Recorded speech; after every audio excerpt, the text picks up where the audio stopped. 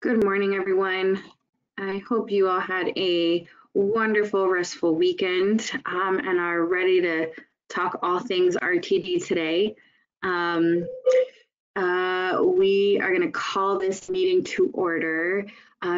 Just so that the public's aware, we're having some technical difficulties with getting some of our committee members to join. There are a couple that are in process of working out some of those issues. So we should have a few more folks join us, but they have been present since before we started this meeting. Just wanted to make a note for the public there. Speaking of the public, let's transition to public comment. Do we have anyone on the public comment line? All right, Madam Chair, I will go ahead and open up the phone lines first. And if there's anyone on the phones, if you could please hit *6 now, unmute yourself and state your name. Okay, I'm not hearing anyone for the phones, and at this time, I do not see any hands raised. Okay. Give it a couple seconds. I'm not hearing anyone either. Oh, so sorry, I did see a hand that just went up. So it looks like we have a question or comment from John Hersey. You will have 3 minutes, and then at the end of 3 minutes, I'll ask you to make your closing comment. You have the floor.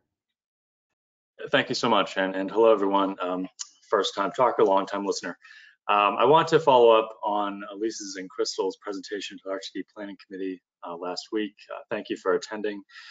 Just a point of clarification on the parking point. I should say John Hersey, Denver resident, former RTD staff lead of the parking report that Elise referenced in the Planning Committee.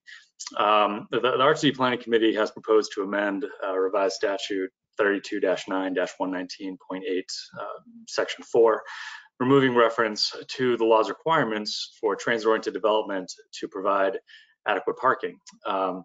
My point is just that neither the enabling legislation under scrutiny nor the RTD policy, any RTD policy, defines adequate parking, quote unquote. So adequate parking cannot and does not inhibit redevelopment of agency property today. This seems like finding a solution where there isn't a problem. Instead, there are issues that do limit TOD that the committee may want to address, including local zoning limitations, including high minimum parking requirements, as well as high infrastructure costs to transform former industrial property to support the mixed-use development that the committee and many others would like to see around RTD stations. While the proposed change to the legislation likely will not harm RTD in any way, it suggests that the adequate parking, quote unquote, adequate parking, is a problem in the first place and serves to distract from the real challenges of meeting the committee's well-intended ends for greater transit-oriented development in Metro Denver. That's the extent of my comment. Thank you all for your service.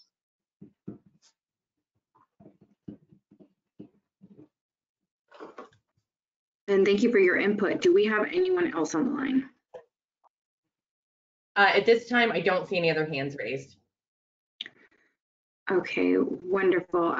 Before we move on, I just wanted to make a comment on that last piece. And I think Elise did as well, so I'll make it brief so we can both opine on that. But as it relates to the part around amending local zoning ordinances, that is indeed part of the, I guess, conversation, but we have no, especially when it comes to home rule cities, we have no jurisdiction over changing those laws, but certainly have been part of conversations, and perhaps down the line we consider other like a city toolkit that kind of implements some of these things. But just wanted to comment there. Elise, I saw that your hand also went up.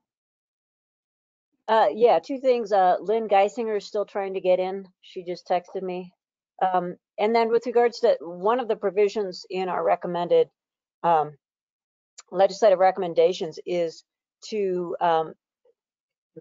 make RTD exempt from local zoning with regards to parking, which would address the commenter's point about those requirements serving as a burden now. And I know of one example, and I think it's probably a mixture of local zoning and RTD's way of doing business with regards to protecting so much surface parking, in recognition that we probably don't need as much parking at parking rides as we think, particularly if we're able to do TOD around affordable housing. That parking could be smaller, or a smaller magnitude than currently thought, and the RTD parking study that was just done in December bears that out. So while our legislative recommendations aren't going to solve everything, it does attempt to address not requiring RTD to have to deal with local parking requirements.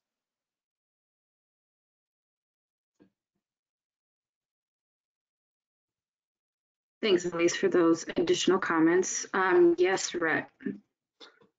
I want to make the point that our goal here is to provide RTD with better control over parking and the parking decisions. And I read parts of that parking report and really felt like it really did a good job of laying out where RTD is right now. And I think in the end, if it passes, it doesn't constrain RTD. It gives RTD greater flexibility and control over those decisions. And again, these are recommendations to RTD. They're not things RTD necessarily has to abide by and support. But the broader idea is greater flexibility for RTD. Thanks. Okay, so let's move on to our co-chair report. This is a new agenda item. If you're not familiar with seeing that, it's just an opportunity for us to communicate updates, I believe. The only update we have is that tomorrow, the 9th, the Northwest Trail is on the agenda for the RTD board study session. So just wanted to give everyone a heads up. Troy, I don't know if you wanted to add any additional commentary there. None needed. Should be very interesting and be very helpful to new board members and general public, and obviously this panel as well. Thank you. Okay, and then to my co-chair. Thanks. I just wanted to let folks know that Crystal and I are responding to all requests for presentations on the interim report, and we've gotten several. We've made presentations to the governor, to the joint meeting of the House and Senate Transportation Committees, to the RTD board, and then just on Friday, the Denver Streets Partnership. So collecting feedback and input and trying to spread the word as we go. And because we can foresee a time where there may be a large volume of presentation requests, we're also exploring the idea of housing our PowerPoint on the DRCOG website so that folks can kind of just get a glance of what we've been working on, as opposed to reading the full interim report, although, you know, that is probably the best way to get that information. But just an FYI on that as well. All right, next agenda item is the January 11th meeting summary. Has everyone had a chance to review that? And remind me, do we take a formal vote on this? No, okay, is this like a head nod situation? Okay, is everyone reviewed and is everyone okay with that meeting summary? Thumbs up, heads, okay, great, head nods.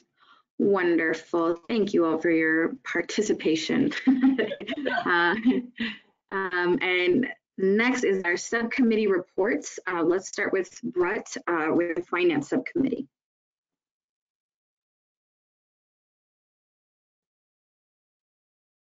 And Brett, you are muted.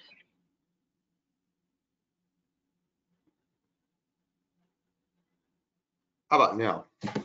Great.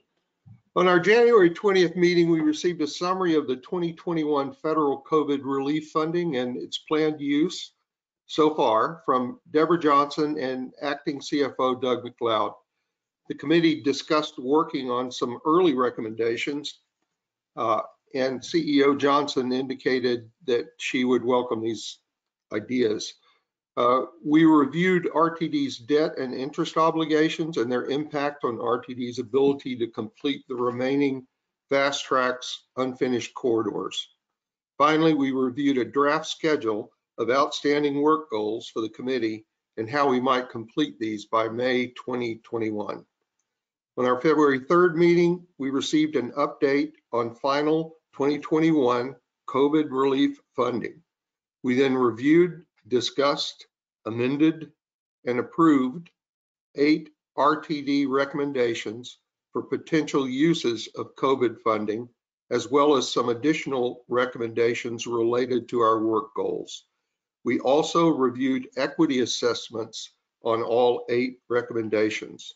These recommendations will be discussed at today's RTD Accountability Committee meeting. We also finalized our work plan for our goals to be completed by the end of May. Thank you. Madam Chair. Thank you, Rhett. Governance Subcommittee with Julie. All right, thank you so much. So our previous meetings have continued to further the conversation around the local service councils. We had a presentation on travel sheds, and we thought that would be a really interesting way of kind of subdividing these service councils. Originally, we were thinking about kind of modeling after the previous tip forums that took place, which are more county specific, but looking at this travel shed data seems like a really good opportunity to distribute the councils that way. On our last meeting, we also had a conversation just reviewing the meeting that happened on January 29th, which was our second roundtable with the local technical staff and getting their feedback. I think that these meetings have been really helpful to get these folks and their opinions raised up. And so those have been really helpful meetings for us just to understand their perspective of the local service council idea. Moving forward, we are trying to kind of wrap up the service council conversation, and we'll be moving on to the conversation of partnerships here in the next week or so. So thanks.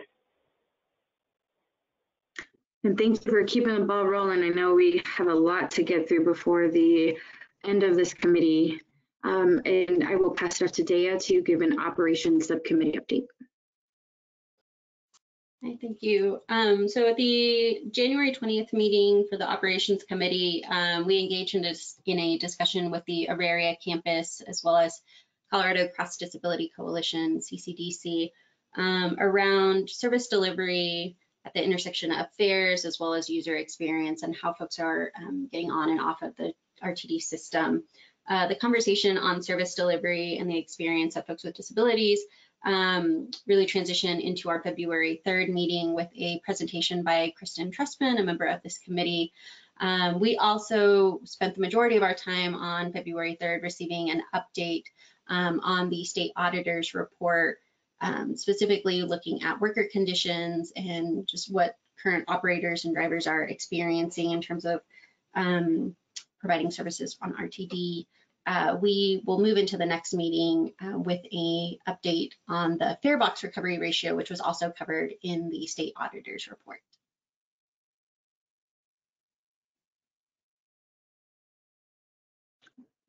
Okay, if anyone hasn't had a chance to read through that, there's a lot of good information. I was really surprised to hear their thoughts on the fare box recovery ratio as well, or specifically from that report.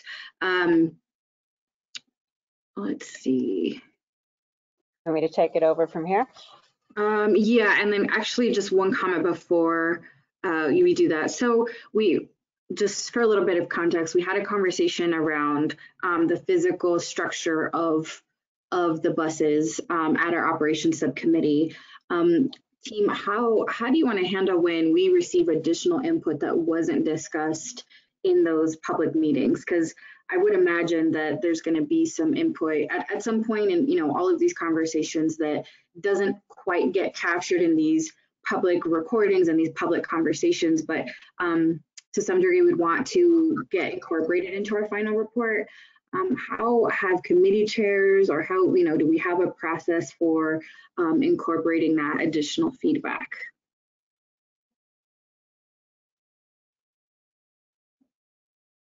You know, I'm wondering whether or not there shouldn't be some sort of appendix to our final report that's the compilation of summarizing the feedback that we've gotten in all the different various forums.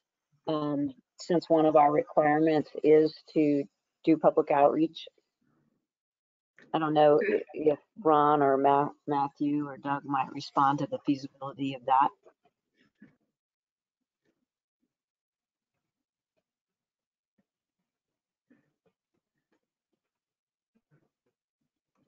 Elise, this is Doug. I'll speak up. Elise, you cut out a little bit. Can you just repeat what you said? I'm sorry. Sure. I just wondered whether or not an appendix to our final report, it could be a compilation of the public input that we've received along the way throughout this whole process. It doesn't have to be verbatim everything, but at least a summary of the input, because one of the charges to our committee is doing public outreach. So I was just wondering if that would be a way to capture that. Definitely, that sounds good. Okay. I'm not seeing anyone really opposed to that, so we can continue the conversation. But I think that at a minimum, that could be something that we incorporate there. So, Rebecca, do you want to add something? Sorry, I don't know if you were just coming on camera to speak or otherwise. Apologies. And Elise, I will let you take it away. I thought I saw Daya's hand up. Oh, I'm sorry about that. Daya, what's up? No, that's okay. I guess I just have a quick point of clarification in what you may be asking, Crystal. I just want to make sure I understand. Are we asking how we want to incorporate specific feedback into our report that may be outside of the scope of this committee, or is it specifically if we receive feedback that's related to something within the report itself or within the recommendations of this committee? Yeah, more the latter. You know, we have that really robust conversation, but then we got to move on, right? Because we just have to get through our agenda. So just making sure if folks have already been receiving feedback and input, that we have a process to be able to capture that, if not discuss at some point in the conversation. So yes. Okay. Anyone else on that one?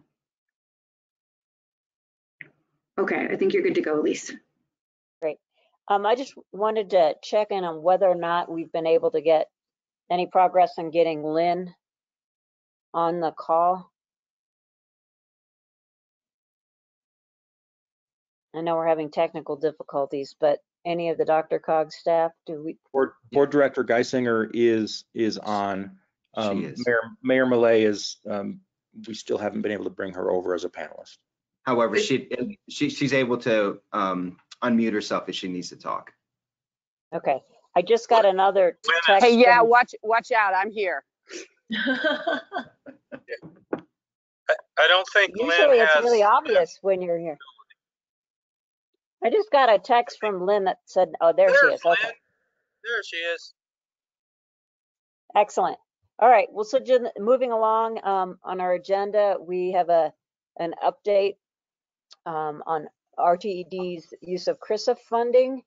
Ron, are you kicking this off or are we going straight to RTD? Co-Chair Jones, I believe we're going straight to Deborah Johnson and Doug McLeod. Wonderful. Take it away. All right, good morning all. It's a pleasure to be with you this morning. I don't know if you're in possession of our presentation, or Doug, do you have it? Yes, I do. It was set out in a link, so hopefully somebody can bring it up. I'm not sure how to share on GoTo, so if somebody could walk me through that, I've got it ready to pull up. Sure, I can help you out with that. So I will go ahead and make you the presenter now, and then there should be something that pops up on your screen designating you as the presenter. Great, thank you. Thanks, Doug. We're tag teaming. I guess you guys figure that out. All right, I got the email to show my screen, so let's try this. There it is. You see it? Oh, fantastic. All righty. So good morning, all. Once again, I'm Deborah Johnson, the General Manager and CEO at RTD, and I'll be joined this morning by Doug McLeod, our Acting Chief Financial Officer. And what we wanted to do this morning was just briefly orient you to our plans thus far in reference to utilizing the Coronavirus Response and Relief Supplemental Appropriations Act, affectionately known as CRRSA. So if you could go to the next slide, Doug. So just to give you a little background, and most of you are familiar with this, this is our second round of stimulus funding that the agency will use to support the continuity of transit services. The first being, of course, the CARES Act.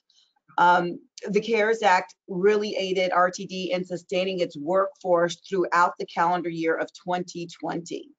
In November of last year, RTD's 2021 budget was approved by the RTD board, which addressed a $140 million deficit. Measures taken to address the deficit included budget reductions that included, decreasing the agency workforce, implementing furloughs for non-salaried,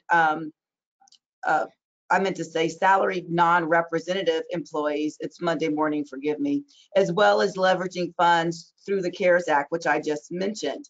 The employee impacted budgetary measures, including the reduction in force, was effectuated on January 10th. If you could go to the next slide, Doug.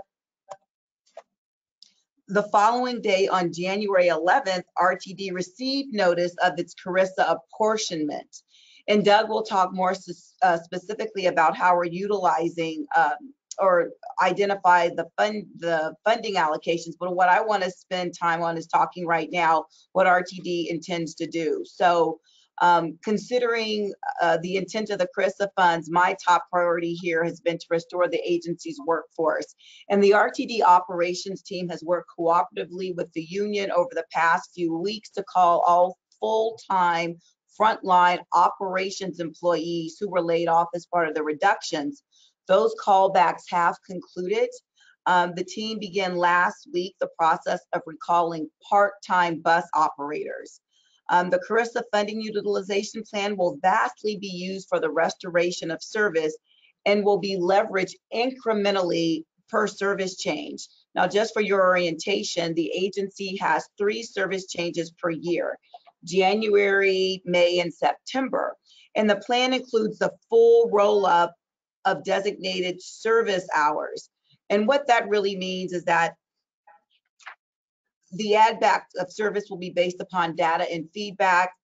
Staff were constantly reviewing data that comes from our automatic passenger counters, street supervisory observations, customer, stakeholder, as well as operator feedback, in determining where the additional services and resources need to be allocated. So for instance, when I talk about full roll-up, I'm saying like deploying additional vehicles in response to overloads for current COVID level service, recognizing current social distancing protocols, school trippers based on return to in-class instruction, covering open runs based on operator availability, and then more specifically, salaried non-representative employees. They've endured compensation impacts in 2020 through 9 mandated furlough days, and were primed to endure additional impacts in 2021. But what I want to talk to you about right now is how we're going to, what I mean by the full aspect of the roll-ups. So what that means is the mechanic's time to ensure that a vehicle is in a state of good repair for pullout, the fleet supervisor who oversees this work, the service and cleaning employees and supervisors who are ensuring the vehicle is properly sanitized and clean, the dispatcher who's ensuring the proper vehicle is assigned to the right block and run, the operator who's ensuring that essential workers get to their essential jobs. and the street supervisor, who is basically overseeing street operations and ensuring that we are making good on our commitment to get our customers where they need to go when they need to get there. Additionally, we have allocated monies or set aside monies pertaining to the state audit, which was referenced earlier, and one of the committee reports, in which we have two critical areas in which we have a laser focus, one of which is RTD's internal audit function. We recently commissioned a peer review through the American Public Transportation Association. We plan to get that underway in March. Those recommendations coming from that effort will inform the agency's decisions as we go forward. As it relates to the operations side of the house, the vast majority of the state audit focused on some aspects regarding bus and light rail operator attrition, frontline operation supervisory practices, operator rest breaks, and shift scheduling. Our first step is to work with peer agencies. Additionally, the National Transit Institute at Rutgers and APTA to identify best practices, including but not limited to like emotional intelligence, leveraging a robust recruitment process, as well as run cutting and leveraging our extra board. And moreover, we have identified in that same pot of money that I referenced, monies to be leveraged for accountability committee recommendations. So now I want to turn it over to Doug, who can speak more specifically about the process as relates to FTA and how we internally came up with those specific allocations. So Doug, take it away. Great, thank you, Deborah. And I had clicked and unclicked my mute button. So can everybody still see the presentation? Yep. Oh, good. Okay. My screen did something kind of strange there. All right, great. Thank you, Deborah. So, as Deborah mentioned, there's $203 million in this CRISA funding, and we've broken that down between or amongst some uses that we envision as spending this money on over the next period of time. The CRISA funding, we are awaiting the FTA to give specific guidance on that money. However, we do intend to draw that money down as quickly as possible, even though the use of it will be spread out over a period of time, which I'll discuss here shortly. As far as what our expectations are for expenditures, so this is a reimbursement grant, just like the CARES grant. It's very similar to the CARES grant in that we would need to make the expenditures first, then draw the funds afterwards. So if you'll recall on the CARES grant, all of our draws were based on wages and benefits for salaried and as well as represented and the associated benefits, as well as purchase transportation. And purchase transportation are the funds that we spend with our contractors that provide fixed route services, ADA, et cetera. However, we only drew funds on fixed route, including bus and rail. So the breakdown of that 200 million is the first bullet point we show here is 180 million. So that's just shy of 90% of the funding would go towards operations. And as I mentioned, we will draw that funding down based on our ongoing expenditures as soon as the funding is available. However, we intend to stretch that funding from the CRISA funds over a 2-year period. Deborah mentioned that we have 3 run boards each year, January, May, and September. So what we'd like to do is rather than spending all that money right away, we'd like to make it last. So we've designated $180 million that we would stretch over 6 run boards. So those 6 run boards would be 2 years, starting with the June 13th run board that we plan to enact. So basically that $30 million, what we would do is we say we can add an additional $30 million from the level that we're at the 40% reduced service level. We go up 30 million and then we could stay at that level for 6 run boards going out using 180 million. The second bullet point is we have $4.4 million that we realized that when the internal COVID task force was coming up with expense reductions going forward to offset that $140 million budget shortfall on our revenues, we had taken out overtime and extra shift pay, except for we left overtime in that was scheduled for our operators to run their shifts. So we mistakenly took out $4.4 million. We need to restore that in order to provide our services, because we have dispatchers, street supervisors, many other positions besides operators that need to incur that overtime and extra shift pay in order to keep our operations running effectively. The third bullet is $1.7 million.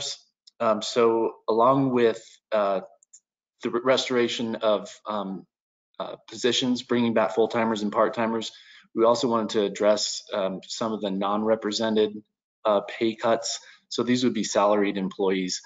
In 2020, salaried employees took 9 furlough days, and in 2021, we had planned on those employees taking another 6 furlough days. The cost of eliminating those 6 furlough days would be to increase the budget by $1.7 million in 2021. Last bullet point we show on this page, $887,000. We had planned tiered salary reductions for 2021 in addition to the furloughs. So those 2 bullet points kind of go together in order to, we eliminate a lot of additional benefit costs to the company. So those employees are still, the non-represented employees are still bearing the burden of those, including reducing the defined contribution retirement plan from 9% to 7%. There's other smaller costs that those non-represented employees are bearing, including higher premium costs on their health care, as well as some elimination of some smaller items, such as just things that we normally do, travel, etc. So the combination of the 1.7 and the 886 are intended to restore some of the cost cuts that we had planned for non-represented employees in 2021. Last 2 bullet items, $2.4 million was the cost to restore the opportunity for non-represented staff to sell their excess PTO, vacation, and sick balances. RTD has had a policy in place where employees, if they reach a certain level of PTO, sick, or vacation balances, they can sell those balances back twice during the year in prior years. That was eliminated in 2021 as part of the COVID task force cost saving opportunities. However, it's really not a cost savings to RTD because RTD would still owe those balances to those employees should they leave. So it was really looking at it more of a cash preservation item, knowing that we had a $140 million shortfall. So knowing that that is really still due to the employees and we would have to pay it back, we made the decision to allow those employees to do a one-time sellback of up to 80 hours. Part of the problem that we were running into with the non-represented employees on that was that many people were losing their vacation PTO and sick balances because they were more senior and they had large balances. With the furloughs that were in place in 2020, many of the employees weren't able to take their vacation, take their sick time, etc. So that really goes to restore that ability for employees to get the benefit of what they've actually earned. And then finally, there's approximately just under $14 million left over that hasn't been necessarily designated for specific uses. However, we have that balance remaining. As you can see here, we've designated as to be used as needed for measures taken from recommendations from the Accountability Committee as well as the state performance audit. And that is the end of the presentation. Deborah, would you like to make any other comments? Oh, thank you very much, Doug, and thanks for sharing that with everybody. I would just say we're happy to answer or clarify any information that was presented, so thank you. All right, thank you, Deborah and Doug. If you could stop sharing your screen so we could see everybody, we'll see if there's any questions from committee members. All right.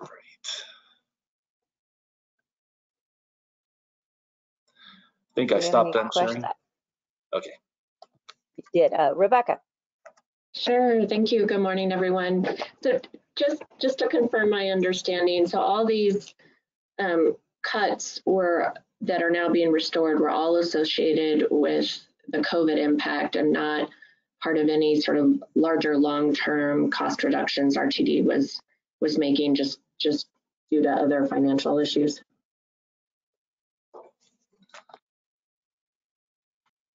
Yes, this is Doug, correct. That's true. These were all taken as measures. When we had the $140 million shortfall forecasted for 2021, we needed to reduce costs to offset that. And so the big part of that was layoffs, as well as all these other measures that were taken. Service reductions, I guess. Service reductions and layoffs were the biggest chunk of offsetting that $140 million. We also did all these other measures, including furloughs, pay cuts, et cetera. So yeah, it was all as a result of the COVID impact to our budget. Brett?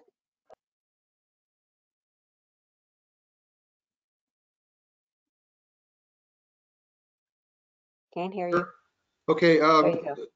My question is about the 2022 budget. If we don't continue to receive this, $200 million plus of funding from the federal government, then what kind of, given that we're eliminating all of these cost reductions that we've done, what are we faced with for that future budget?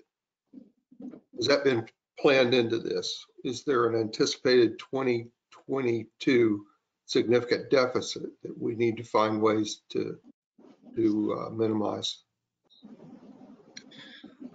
So right now, when we did our last midterm financial plan, which is a 6-year plan, the board of directors approved only 2 years of that plan, 2021 and 2022. In those 2 years, we felt that we were in decent shape.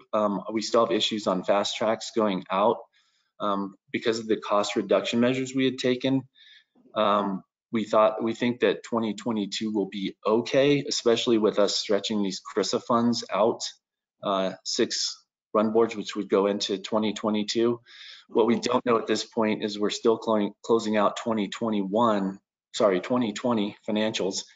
We're going through the audit and need to see kind of where our reserve balances are and reforecast our sales taxes. That will be the critical point. But I think through 2022, we're in decent shape to where we won't have to take huge measures.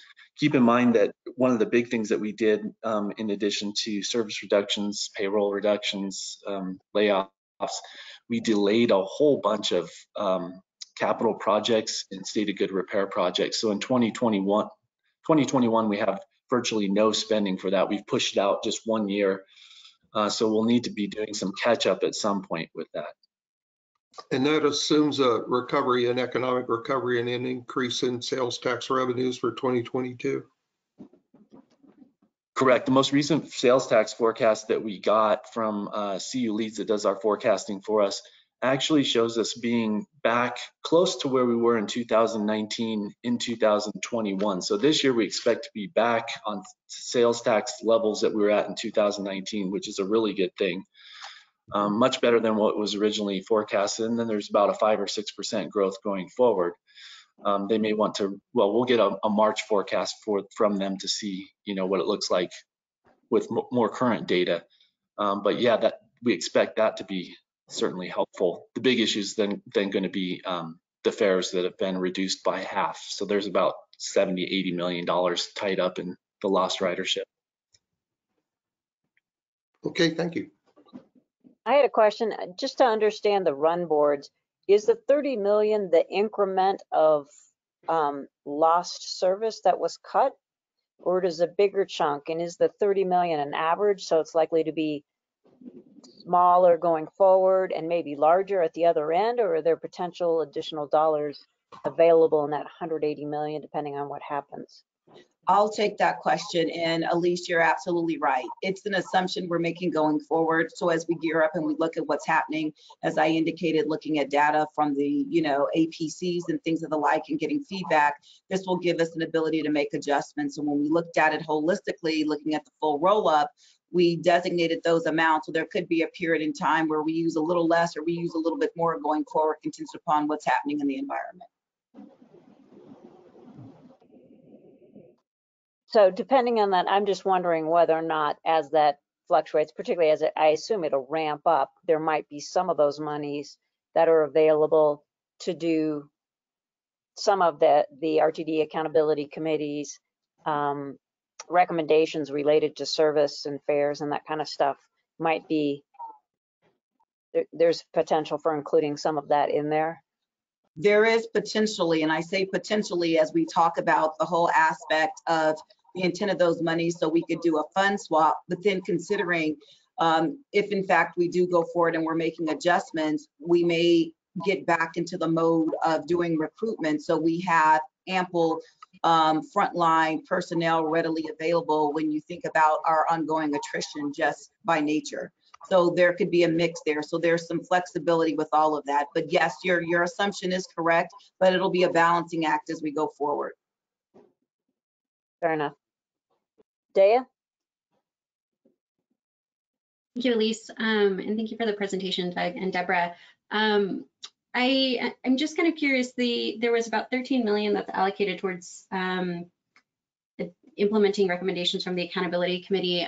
A lot of the recommendations from the Accountability Committee have also included vaccine distribution and RTD's role in kind of COVID recovery. So I'm curious to know if you all, aside from the CRISA funds, are also looking at state dollars to maybe support or supplement some of this, some of these costs that RTD might incur as a result of some of the recommendations that we may be putting forward.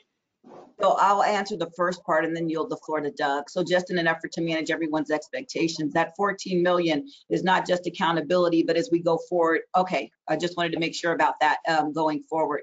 So all of that is sort of tied into service delivery when we talk about what we anticipate to do, when you talked about the vaccinations and what we may do going forward. But I'll ask Doug to speak about any assumptions made about state dollars in reference to the costs. Great, yeah, and we haven't assumed any state funding at all going forward. You know, our policy is really to be as conservative as possible. So until the funding, just like we did with CRISA, General Manager Johnson wanted to wait until we had specific guidance on that to see what we could use it for, because we didn't want to say, you know, we wanted to make sure that the money was virtually in our pockets before we started spending it in our minds. So no, we haven't received any notice of state funding. One of the things I would point out that in the state performance audit report, last time we went through negotiations with the union, a lot of the working conditions are a big portion of that. And, you know, there's significant costs tied to things like rest breaks, just due to the nature of the way that we put our routes together. Oftentimes, you know, if we change anything, it requires additional human resources, additional buses, just like we have with the additional buses to ensure social distancing. So those usually, you know, can amount to significant costs very quickly. So I would just point that out too. So for $14 million, $13 million sounds like quite a bit, but I think depending on how it gets used, it could get used quickly. I think Jackie has her hand up. Yes, thanks, Elise, and thanks, everybody. I had a question about, first of all, the financial picture. That is much brighter than what we are seeing in our financial projections. We're not looking at getting back to 2019 levels of sales and use tax for at least 2020, and we're thinking, 2022, and we're thinking that's a little bit aggressive. That's one question. Or one comment, and I know you are required to use the projections, but I guess can you be conservative and look at the lower end as you budget? I'm just curious about that question, what the requirements are for RTD. And then the other question is, given the fact that this funding is coming in, is there a way to use it to drive ridership? And I'm not quite sure how, but are you exploring how, since you are able to return some of the employees, some of the workforce back, is there a way to look at how you can leverage this period to increase ridership at a lower cost to the riders since you're getting this supplemental funding? Thanks. Deborah, do you want to take the ridership portion of that? Yes, I will. Thank you very much, Mayor Malay, for your question. So as we talk about utilizing these types of funds of driving ridership, recognizing the intent of the CRISA funds was purely about transit operations, we would have to look at doing a swap. Now, keeping in mind that we could be a victim of our own success, because getting back to what Doug said in his earlier response, if we leverage programs, we have to put out more vehicles to decrease headways, then we're talking about a full roll-up of adding additional vehicles to a block, which could in turn cause more financial expenditures due to the fact we're talking about, you know, that mechanic that's ensuring that bus is in a state of good repair, the cleaning crew, and the supervisory staff and those in dispatch. So as we go forward looking to increase ridership, there's going to be additional costs attributed to that. So as we look holistically about what we want to do, this gets back to the earlier questions where we have to ensure that we're able to gear up in such a way and have adequate resources, i.e. frontline operations staff, not just operators, but the whole kit and caboodle. So as we look at this going forward, we're leveraging some smaller pilots. That's our intent that we've talked about, but recognizing that we have to ensure that this is sustainable, because if we put out that we have, just for argument's sake, you know, some easy fare, and I say easy in the sense that it's not very complex, that anybody could basically grasp, and we go out and put that forward, and then we're missing service because of our standard attrition rate, we would be destined for failure. So all of this has to be taken into consideration. So that's a long-winded answer, but it's not a simple one to address. So Doug, the other portion. Thank you. Sure. Yeah, and we've seen that too. So even though RTD sales and use taxes in 2020 were down about 4%, just over 4%, City and County of Denver, their sales taxes are down 10%, a little over 10%. We believe that the main reason for that is that we have a more broad-based sales and use tax base than individual counties and cities. So for instance, we've seen a huge shift where new sales of cars or car sales for new cars, sales taxes on those, as well as restaurants, used to be our number 1 and number 2. Those have fallen down into second and third slots, and internet sales are our number 1. So when, you know, just comparing to City and County of Denver, they typically don't have a lot of car sales. We have a lot of malls within our district that City and County of Denver doesn't necessarily have. So it's a little bit different situation. They also are home rule, as I would guess Lone Tree is too, to a certain extent, where we have differences in what we have as taxable items and non-taxable items. So there's some significant differences there, but we have been very fortunate to only have a 4% drop in our sales and use taxes.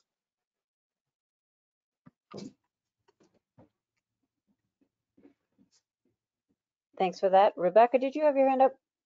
Yeah, I just had a question about timing. As I appreciate that you all are looking at that 13.9 million for the some of the audit findings, as well as for the recommendations from this committee. And Doug, you mentioned that the audit needs could be significant.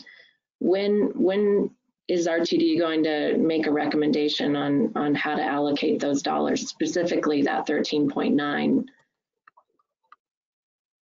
I'll take the first portion of that, Rebecca, recognizing that we are leveraging the American Public Transportation Association to engage in a peer review. That's going to kick off in March, and basically what we anticipate them doing is looking, the scope basically is what came out of the audit, more specifically what we can do with our auditing function. So recognizing that could take anywhere between 6 to 8 weeks. We're looking at the May-June timeframe as we go forward, and what Doug did reference that we're going to have a service change in June. We were able to partner with the union to adjust that so we could do some feedback relative to what might be optimal, recognizing that we had a service change in January, but then we're bringing individuals back. We want to ensure that we're putting them to work in the sense of, doing the relays, and what a relay is, let me use the right language here so everybody understands, is very analogous to running a race. If in fact you have a bus that's out there and then basically you need somebody to pick up additional people, that bus will be deployed. So all of those things coming down the pike will happen in this interim period. And then as we look at June, getting back on track by having the full complement so these individuals could bid on work whereby we adjust so we have the appropriate headways for where we are going. If that makes sense? Okay. And so that's what we anticipate. So that long-winded answer would be like in the late, April, early May timeframe as we look at what it is we're doing, because then we would have to have a bid prior to effectuating that service change in June. Okay, I think I'm following. Okay. Do you think prior to that there'd be ability to identify a smaller amount of dollars that could go towards some of the recommendations from this committee?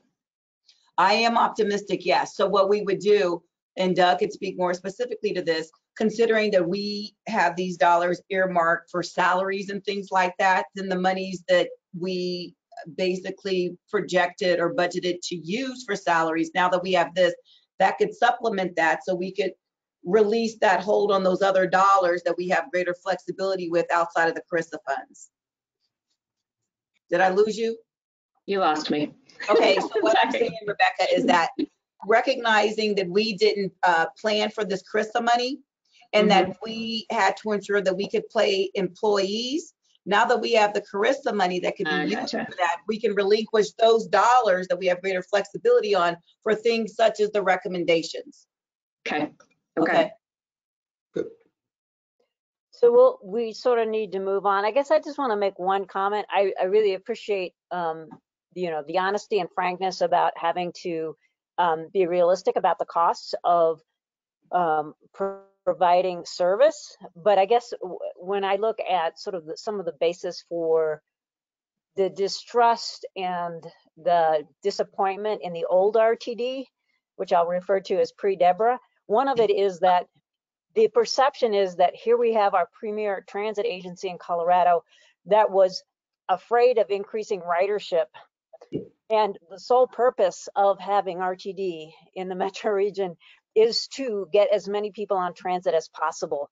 So recognize that when you talk about, gee, we don't want to increase ridership too much, that really is counter to what everybody else thinks, because we want to collectively, as a society in Denver, put as many people on transit as possible. And if the answer is, yes, we do too, but we need more money, then let's hear what that dollar figure is.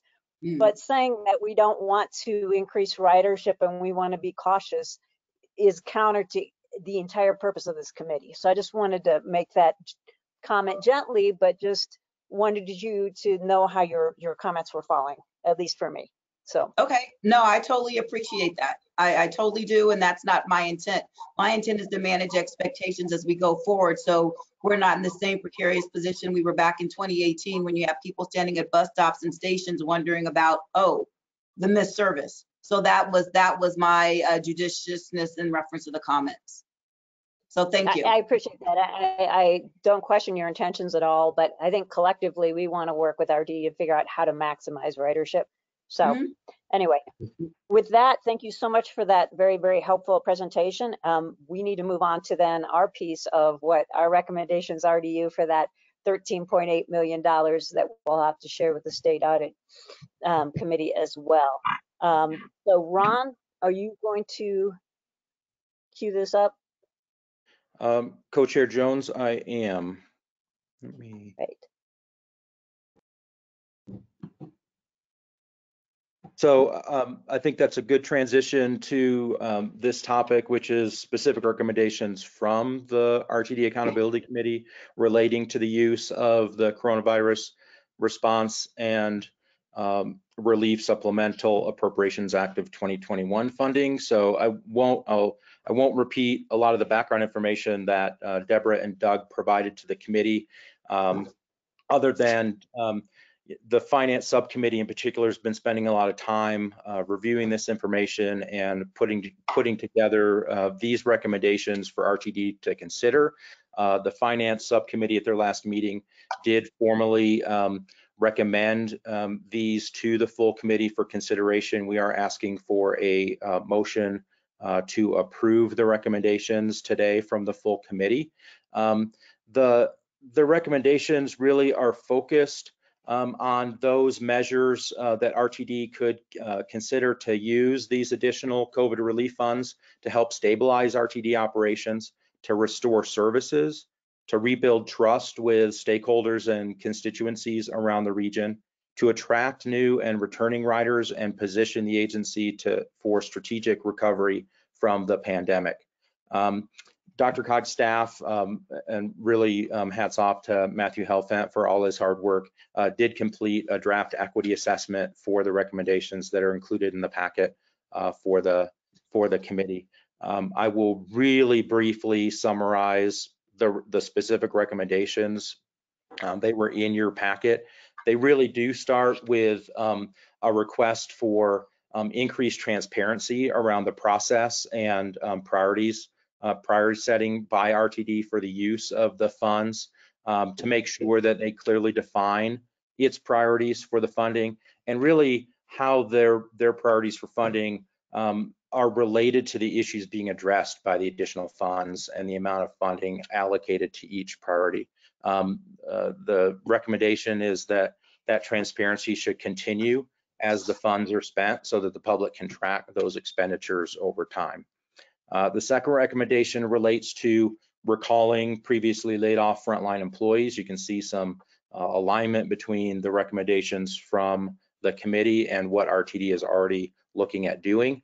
Also, RTD should explain the amount of the funding needed to recall the workers and what amount of funding is available for additional priorities. I think you've started to do that. The third recommendation is about sharing federal stimulus funding with other transit service providers in the area, in the metro area. There are nonprofit and community-based transit service providers in RTD district. They also have been significantly impacted by the pandemic, but provide really important transit services in partnership with RTD. The fourth recommendation is to implement a reduced flat fare in a pilot for 6 months to help rebuild ridership and attract new riders to the system. Really, this is a way to market this pilot program as a simple and affordable and easy to understand way for folks to ride RTD and try to attract those returning riders as demand increases. The fifth recommendation is to work to improve the uptake and the ease of use for the existing pass programs that RTD has in place, particularly focused on flexibility in the EcoPass programs, and helping find ways to help folks enroll in and take advantage of the Live program that RTD has in place. The sixth recommendation is to offer free RTD parking and transit day pass benefits to folks traveling to a COVID vaccination facility for either their primary or their second dose shot. Again, trying to position RTD as an important player in helping people access vaccinations and spread the vaccination to the population. Related to that is the seventh recommendation, which would be a trial ridership program by offering temporary free RTD rail or bus service to anyone receiving a COVID vaccination. So that would be for 15 to 30 days. Again, helping people access vaccinations, but also tying sort of and encouraging people to get their vaccination through an ability to ride RTD, and really trying to make sure that we're getting people back on the system. Finally, the last recommendation is to look for opportunities to develop and expand new partnerships or existing partnerships in the RTD system. There's a series of examples that are provided that the committee felt that RTD should particularly look at. Partnerships with new job centers, looking at some of the existing community and nonprofit-based services that are provided in some communities and looking at ways to expand those, merging different flex ride service boundaries into larger areas, and looking for partnerships, for instance, with CDOT on ways to pursue grant funding for important corridor improvements. With that very brief summary, Co-Chair Jones, happy to entertain any questions or discussion on the part of the committee. We do have a recommended motion to adopt the recommendations to RTD. And again, this recommendation would kick off the formal 45-day review and response period from RTD to these recommendations. Thanks for that, Ron. Rut, do you have a question? I did have a comment that I wanted to make on this. you know, this goes back to the issue of ridership, and a lot of these things are really oriented towards driving ridership, but it's also oriented towards getting people to take vaccinations. Because ultimately, if you look at RTD situation, until we get to a point of herd immunity or something approaching that, we're going to continue to have pretty severe limitations that are going to increase cost for RTD. And so the more we can do to get the vaccinations going, the better off we'll be. Some of the partnerships that we talk about and the importance of those is those may actually drive funding into RTD for greater ridership, because it isn't just about doing more services. It's also about partnering with cities and towns and nonprofits and a whole lot of other things in order to be able to accomplish some of those goals. So I think when you look through these things, you'll see that some of them are things that RTD is already doing already. Some of these are about issues like accountability, but a lot of them are really about driving ridership. And ridership is how you measure a transit agency. If we're not moving people, then we're not justifying our existence. So that's a really big part of the proposal. Thanks, Rhett. Other comments or questions?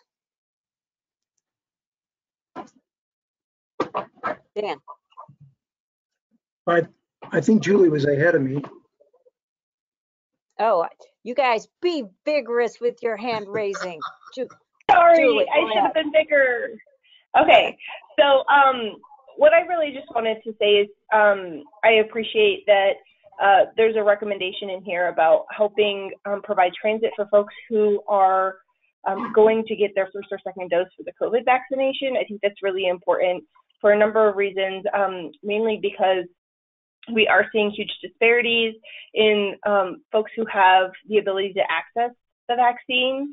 And so transportation is one of those large barriers that folks are seeing, not to mention, you know, access in your local neighborhood and things like that. But I do appreciate that recommendation was put forward, because we do have a large disparity in COVID vaccination that unfortunately we're seeing in our communities. So just a comment. Thanks. Thanks, Julie. Dan? Thank you, Madam Chair. I guess what I want to say is that this group, I think, is very well intentioned, and they recognize the need for RTD to, you know, grow its ridership and get back to pre-pandemic levels at some point in time in the future. I would say, as you know, a transit provider, that it's really challenging providing transit services right now with COVID-19. I mean, COVID-19 is not just something that affects transit systems, it's affecting the globe. And so everything that you do to try to increase ridership during this time frame has to be counterbalanced with the safety of your employees and your ability to actually deliver those services in a way that responds to community needs and is convenient and so forth. So I just want to support the RTD staff here and General Manager Deborah Johnson, because I know she would like nothing better than to have standing room only on all of her buses, but she can't do it because the Department of Health would give her citations if she did, because she wouldn't be abiding by social distancing requirements. So it's not that I don't think, you know, it's not that I think that RTD doesn't want to build ridership or what have you. It's just really a matter of timing. It has to be done thoughtfully, and she needs to have the resources and the personnel and the equipment and so forth to do it, because to get back to 100% of what they were providing in terms of ridership prior to the pandemic, she would need about 150% of the people and the vehicles that she has in order to do it. So what I thought I took away from our finance committee meeting was these are recommendations that we're giving them, and RTD would use its best judgment to implement some of these recommendations when it made sense to do so. Thank you. Yeah, let me just say something, and then Rhett, I'll turn to you to respond as well. I think you're right, Dan. Absolutely, and I think the recommendations are offered in a supportive fashion, recognizing, I mean, there's more recommendations than there is money, for sure. That is our committee's way. We have a lot of ideas, and RTD is going to have to pick and choose. And you're absolutely right about ridership. It is a matter of timing, and while we want to encourage it, we recognize that there's a sweet spot that increasing ridership will occur as we increase vaccination and get through COVID, and some of Rhett's great recommendations related to vaccinations is, I think, really reflective of that understanding that the faster we increase vaccinations, the more we can increase ridership.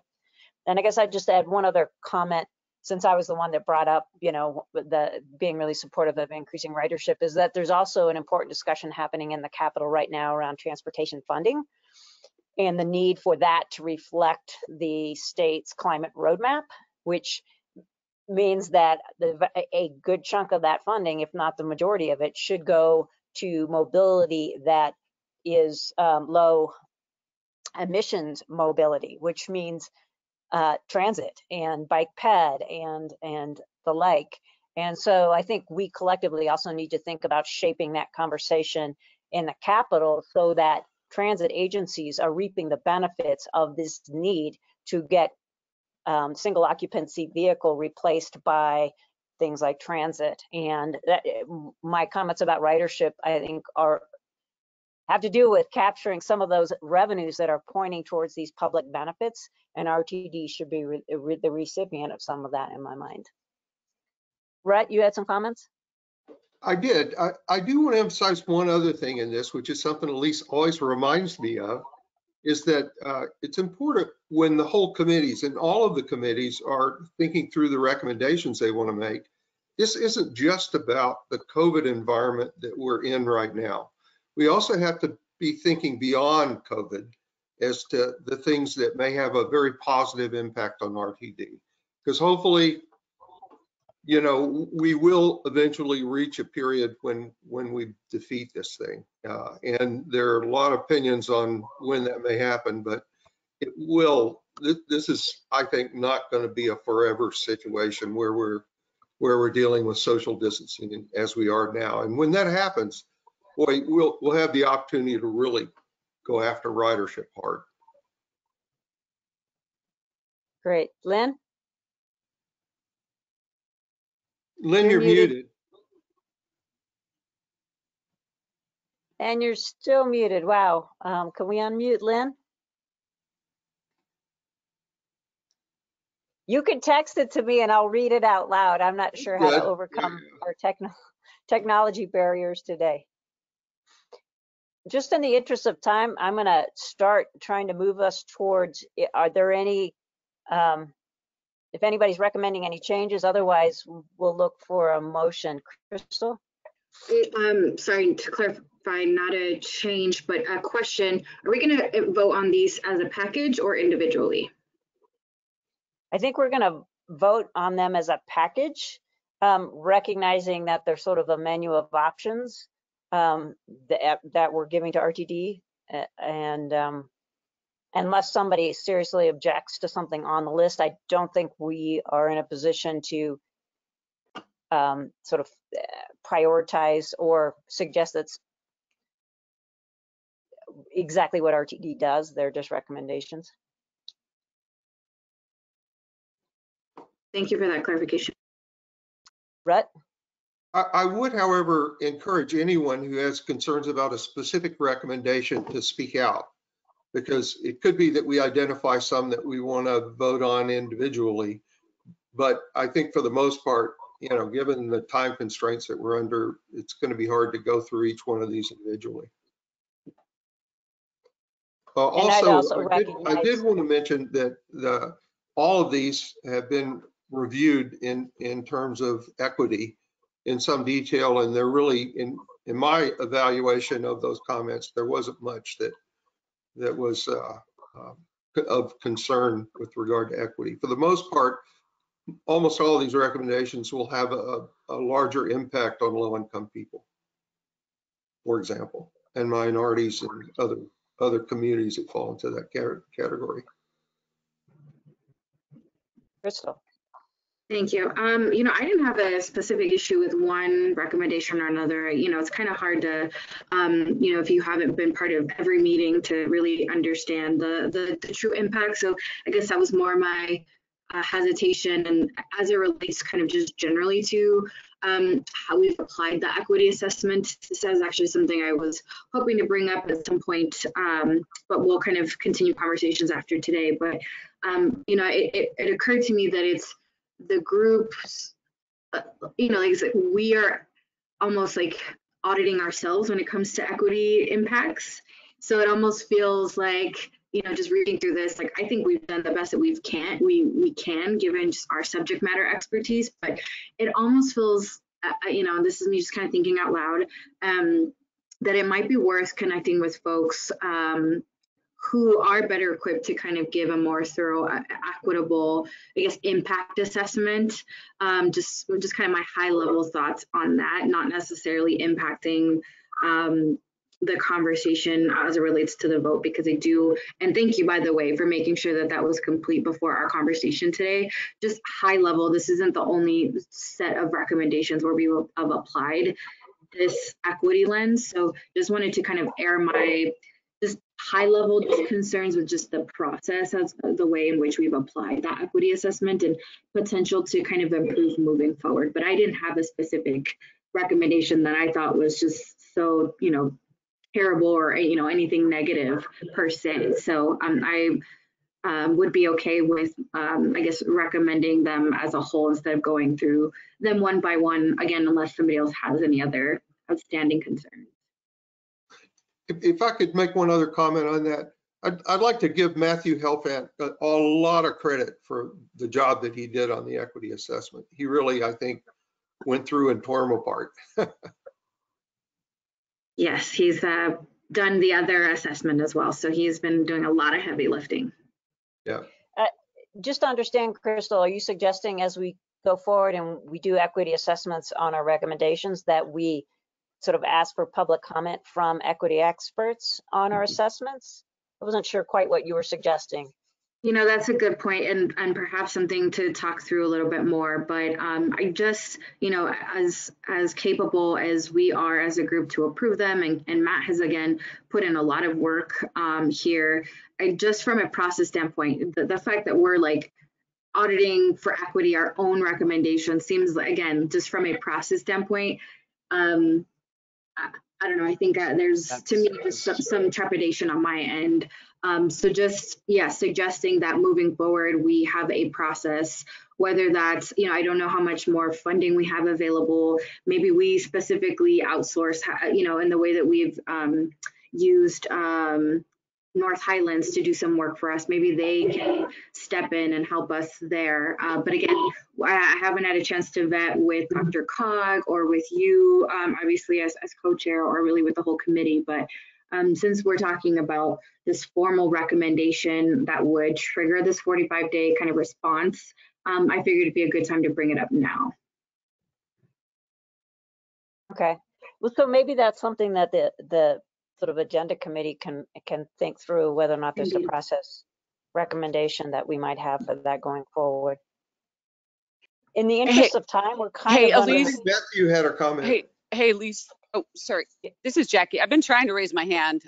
I have to rely on somebody to tell me because I can't see when you raise your hand. I apologize. I can't tell that you can't see. So I just wanted to follow up on a comment Crystal made. And I thought when we had the discussion of equity at the very beginning, that we were very clear about the fact that we were going to do our best, but any recommendation that RTD moved forward with would have to be viewed under a much more critical lens. And so I guess we did our first, I guess I am very supportive of moving forward the recommendations. And I think the comments she raised are very important regarding equity, but I think we can only do so much with the limited time and money that we have. And I guess my comfort was taken in the fact that before anything would be formally adopted or changes made, that there would be a more thorough equity analysis done. So I guess I don't, in the interest of time, I kind of like us moving forward along this path, acknowledging this is a first brush at the equity and that we need a deeper dive, but that with the funding and timing, we're not in the position to do it. So anyway, with that, I think I heard Crystal make a recommendation to improve all of them, and I would just like to second that. Crystal? Thank you. And thank you for the, yeah, I guess it was a formal recommendation. Just to add some nuance, my thoughts on the recommendation, and to not, that's not the subject matter of this conversation, but I do think it's worth thinking through a little bit more. I guess I'm not satisfied with understanding. I guess we haven't looked into whether or not it's feasible to offer more robust suggestions. And we had a public comment this morning about some kind of back and forth around some of the recommendations, right? And so how are we making sure that people understand the recommendations that we are proposing? And the equity assessment could help move decision-making for the cities, for example, when we're talking about local zoning ordinances, help inform their decision-making. So it's not only just like us doing our best, but I actually think it could be a tool for other constituencies and decision-making bodies to support their decision-making process. So just wanted to add a little more substance. But again, we haven't vetted this out. This is just me kind of thinking through this in this time. So I appreciate this dialogue. We are running out of time. So I think we have time, if we want to move forward with these recommendations today, we have time as we look towards our final report, if there's anything different we want to do about equity assessments with that. So if I could just move us to a vote on these recommendations now, if we're ready. We do have a motion and a second. Is there any further discussion? Seeing none, all in favor, please raise your hand. All opposed? Julie, you're not opposed. Okay, so I think it passes unanimously. Thanks to everybody who put so much work into this, particularly Rhett leading the Finance Committee's discussion, and Matthew, doing the equity assessment. And with that, I'm going to move to our last agenda item, which is our work plan calendar. And I think that's Matthew that's going to walk us through that.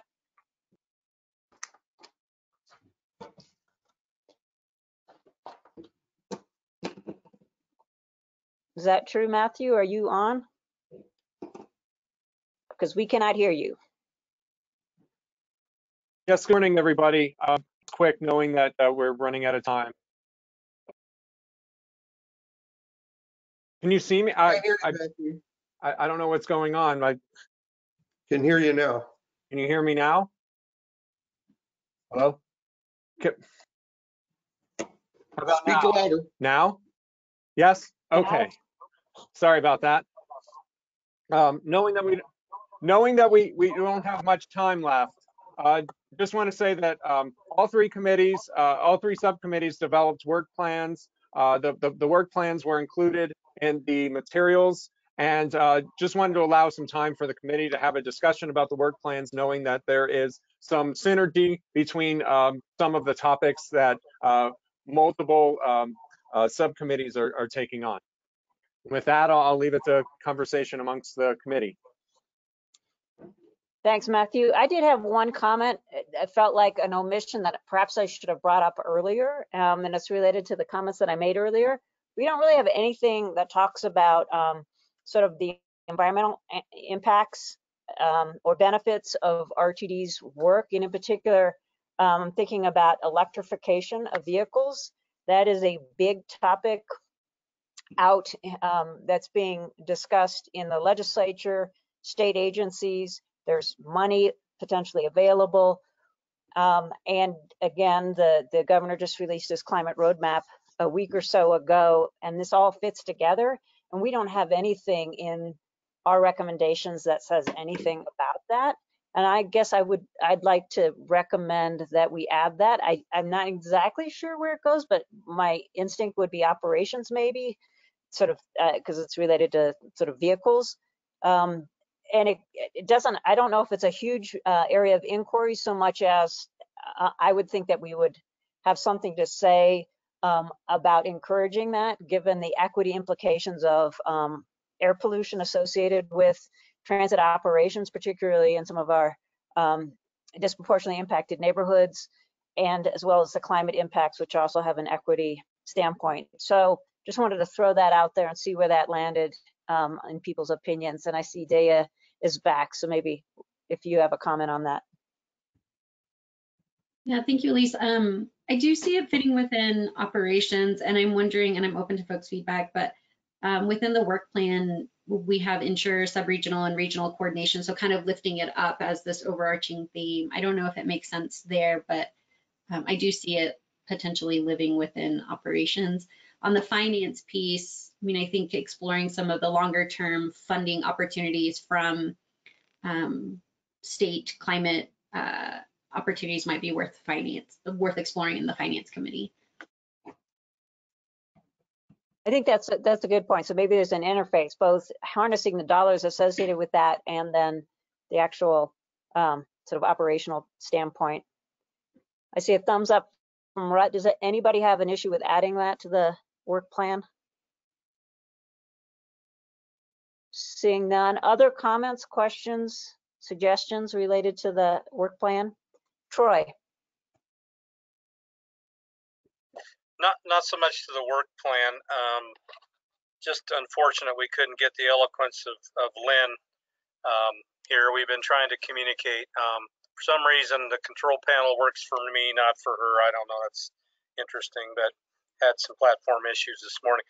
But one of the things that Lynn had brought up, and I was kind of mulling over, and it goes back to a couple of prior conversations, is just the informal actions and a lot of group discussions and between the board members and with staff, and then upcoming strategic planning sessions that we postponed a bit to let Deborah get her feet under herself and interact with all of you. But you know, we've had conversations about our fares, and Deborah has recognized this, and I'd sure let her chime in. Our fares are high. We all know that, some of the highest in the country. That's got to be addressed, and we're moving toward that direction. And obviously, you know, as we recover, we pass COVID principles. We'll continue to tweak those as things move on. But as you had kind of mentioned, I think Lynn wanted to reiterate, hopefully Lynn will nod in acceptance or shake her head violently left to right if I'm misquoting her. You know, it's a chicken egg issue.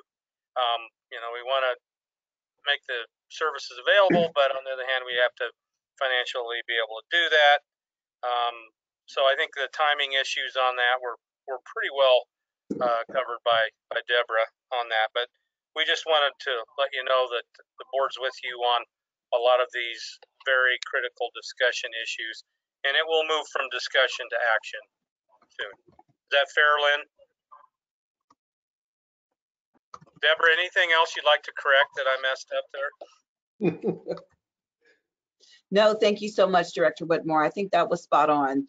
Recognizing what you said, I just want to reiterate, yes, our fare structure is complicated and we have to work in earnest to discern what our path forward is, and I'm open to having those discussions. So thank you. Thank you, General Manager Johnson, for that, and Director Whitmore. Other comments or questions on the work plan? I don't know that we need a formal adoption, but more just a heads up that this is the body of work that we are committing to undertake for our final report in July. It also is what we're committing not to undertake. If it's not on that list, we probably won't have time to get to it. So any final last changes, or are we good to go with this? Dea? Yes, this is more just a comment that I think has been shared in multiple committee meetings, but just for the record, so that the public is aware, we recognize that there's certainly a lot of overlap between the committees. And I think one thing that we had talked about with the DRCOG staff was identifying where are the points of conversation overlapping with another committee so that we can have a bit of a joint conversation rather than having them in silos. So I just want to make sure that that's something that folks are aware of, that we recognize that and we're working towards that. Good point. Quick comment, I think it'd be useful if our work plans reflect that also, because in some of the issues that we've got on, it's like work with the governance committee on this. And in our case, Dea, it would be working with you on some of the ideas that you want to implement regarding electrification, that we can provide some ideas on how to finance. So, but if it's on those work plans, you tend to do it. So maybe a flag for DRCOG's staff, in addition to adding the electrification climate piece, really highlighting where there's overlap, who the lead committee is, and then we'll need to figure out on the calendar when that, if there's a joint discussion, when that happens. Will do. Thank you. Great. Okay, I'm not seeing any other hands raised. Jackie, did you have anything? Jackie had to jump off. Okay, sure. I finally recognize her and she's gone. All right, well, then it is almost 10 o'clock, so I guess I am ready to wrap things up. Any last final comments, suggestions? Then let me thank everybody for their investment of time and energy in this. I feel really good about being able to put forward recommendations, appreciate very deeply RTD's involvement in the discussions as well as the implementation as we move forward. So thanks for that. And we will see everybody at the subcommittee meetings coming up. So thanks. Have a good one, everyone.